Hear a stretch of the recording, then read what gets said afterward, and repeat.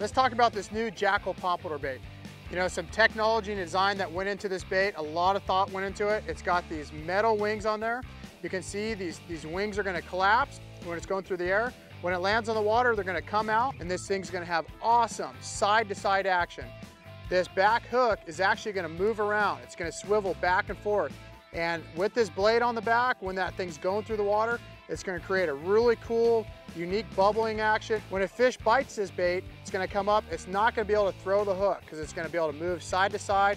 The fish has no leverage on this pompadour. You know, this thing has two different sound chambers. You know, it's got a metal ball bearing inside. So when you're reeling it through the water, you know, it's gonna have a lot of action, a lot of noise, and it's just gonna disturb a lot of water, and it's gonna really draw those fish from a far distance away to come out and look at this bait.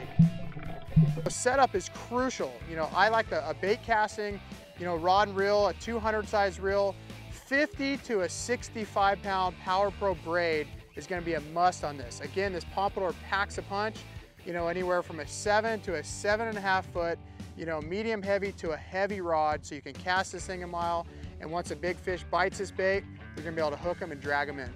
We're gonna have 6 brand new colors on this Jackall Pompadour, you know, anywhere from bluegill to a bone pattern. There is nothing more exciting than watching a big old fish come up and smash the topwater. This bait is gonna make your heart stop.